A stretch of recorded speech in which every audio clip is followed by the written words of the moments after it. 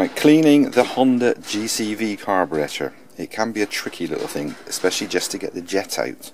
So here we go. Firstly, off with the bowl.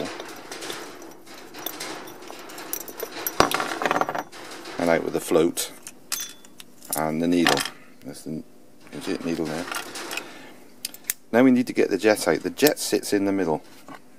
You just see it there, probably. It's got a little slot head for a screwdriver. The problem is that it actually is a different diameter thread to the one that holds the bowl on. It's smaller obviously, but only just, and it doesn't want to slip down through the one that holds the bowl on, and it gets caught in there as well. So we undo it so far, and now you can probably hear it going, clicking around. It's off the end of its thread, but it doesn't want to drop out. No matter what you do, you can't get the thing out. So what you need to do is push it out with the nozzle. And the nozzle, you can probably just see that little brassy thing there, just there, I'm trying to light that, sticking up through. That's the nozzle. It protrudes up into the centre of the carburettor. Using an Allen key, get him in, get him on top of the nozzle and push down. And pushing down puts a little bit of pressure on the jet, and the jet has started to come out now. It's come down that bit, and you can usually now just maybe twiddle it a little bit because it's still caught on the threads that hold the bowl. Sometimes they just fall out, other times, like this one, they need a bit of edging out. Push it down. If we can get it to push down a little bit further.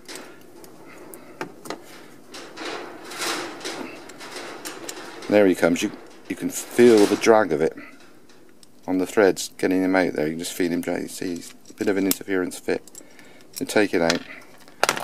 Now the jet also just, the nozzle rather, just drops out the bottom. There's the nozzle. Okay. Take the hammer here.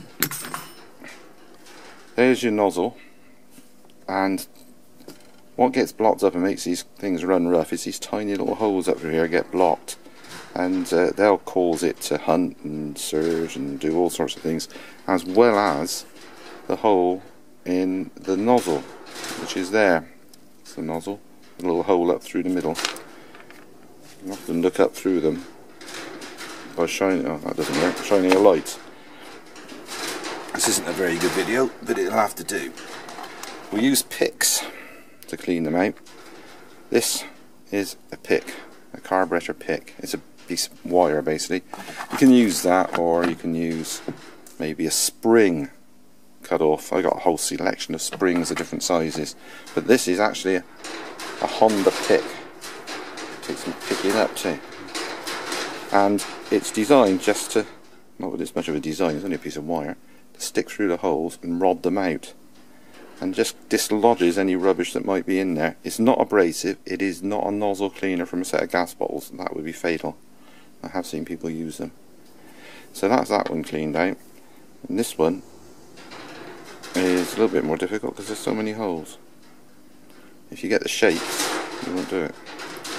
So you rod out all your holes. Some are bigger than others, but generally the same size rod will do it, but there are different size picks to do it with, and so on and so forth. And then maybe a bigger one, and just rod it up through the middle to make sure it's clean. Then a squirt of carb cleaner.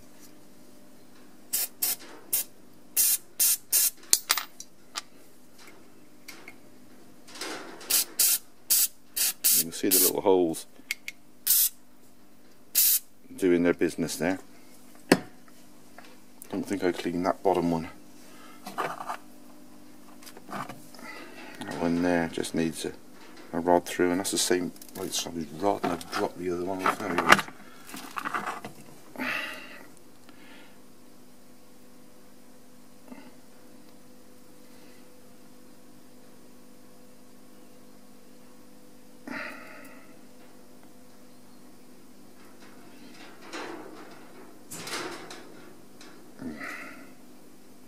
There we go.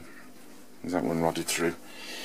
And then it's a question of sticking that bit of it back together, which is a question of just plonking it back up in, putting the jet in, and screwing it up. You push it in about 8-10 mm before it catches the internal threads, and then it catches and up it goes and holds the nozzle into place. So that's that bit of it clean. The only other thing to clean is the low speed nozzle, the idle speed nozzle and jet. Now the idle speed jet is obviously the one you adjust for idle speed, which is this one here. Now this one's normally got an aluminium cap on it. I've already removed this one at a previous time. Don't bother to put it back on, to be honest, although you should do. And the aluminium cap's a limiter. It's got a little tag out the side, only allows it to go 90 degrees. The way to get that off is to heat it up with a soldering iron, and it melts the bond of the Loctite that it's stuck on with, and you can then put it off. If you try putting it off without doing that, you will bend and break this needle, which isn't a good idea because you then got to find another one. The other thing you can do is cut the little tag off the side of the limiter, and rather than take the cap off, you need to do that with a pair of side cutters, and you need to do it in one nip without put any sideward pressure on this screw, because this screw will break off just underneath the head if you put any sideways pressure on it. Anyway, that one's out. We now need to get to the nozzle, the low speed nozzle, which is actually under there. But you can't get it out because of the low speed adjusting screw. So you need to remove the low speed adjusting screw first. Out he comes, hopefully. Okay, there we go. And then remove the blanking screw. Oh, I've never managed to get one of these nozzles out, to be honest. I don't know if they do come out. I've never managed it. So it's merely a question of picking the thing, again with the cleaning pick. Just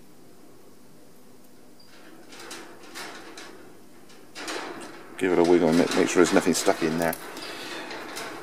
Give it a squirt with some carb cleaner, maybe an airline as well.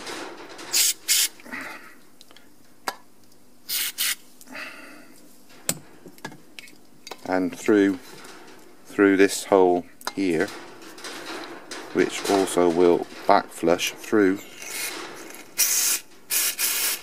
the nozzle and out of the low speed screw as well, low speed hole rather. Now the idle screw, mixture screw, this one with the point on it, this one actually works through this hole, and there's a tiny little hole down in, I don't know if you can see it, just down in there, tiny little hole coming out the side, just under, well, just at the bottom there, about 10 mm back in, and then there's a series of 3 little holes just behind that. That's the idle speed mixture screws, and when you screw this one here, you alter the amount of fuel that comes out through those little holes, and they've got to be clean, otherwise it won't work.